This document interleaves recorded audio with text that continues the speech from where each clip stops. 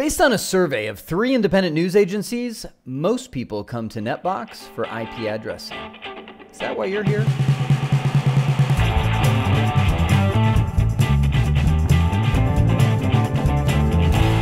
So we'll start off by saying, finally, IP address management, the IP addressing that you've been waiting for, or many of you may have just jumped straight to this section because you know there's 2 ways to get started with Netbox. One is by going after the physical devices, which is all the previous videos in this series, and the other is to dive straight into the IP addressing, set that up and start using it to track your IPs, then come back and assign the devices as you create them and so on and so forth. So what I'm here to talk about, and actually let's come back to the screen. I'm here to talk about the big picture of IP addressing. This is where we've been in Netbox so far. We've gone through, created our sites, our racks, our device types, our devices. We've racked them, mounted them in the rack virtually and so on. And now we're taking a big step over here to IP address management. I want to give you the overview of what these pieces are.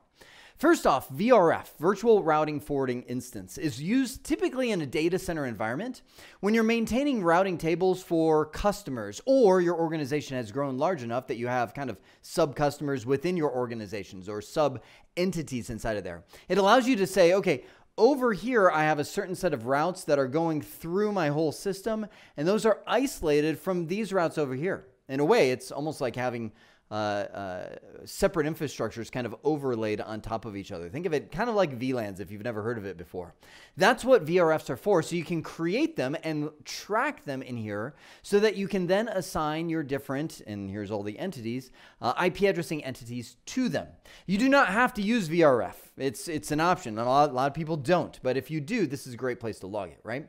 So right below that, you have the top level allocations. This is aggregates. This is as big as it gets. As a matter of fact, let me take you right here to this slide.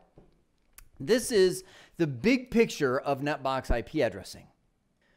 Up top will be the aggregate, and this is as big as you can get. And don't hold back when it gets here. I know you might be like, well, you've got the 10 network, right? If you're using private IP addressing. So, well, I don't really use all the 10 addresses. Oh, nope. 10 is your aggregate. Aggregate. Say that slowly, right?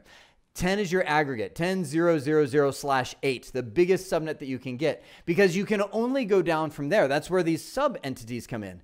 Once you create the aggregate, then you can drop down to the prefixes. Now, this is where you want to get more specific. Notice that you can have parent and child prefixes, so prefixes within prefixes, and you can keep nesting them as you go down, right? So you could have, for instance, an aggregate of 10.0.0.0/8, as big as you can get, Class A address, right? Then inside of there, you could say, well, our data center might use the 10.0.0.0/12. What would that be? That'd be 1, 2, 3, 4, 16 increment, right? So that'd be 10.0.0.0 through 10.15.255.255 would be your first major prefix inside of there, right? But that's, again, you typically wouldn't have a prefix that big, but that could be a parent, right? Then underneath there, you might say, okay, well, then we go into our data center, and our first one is, 10.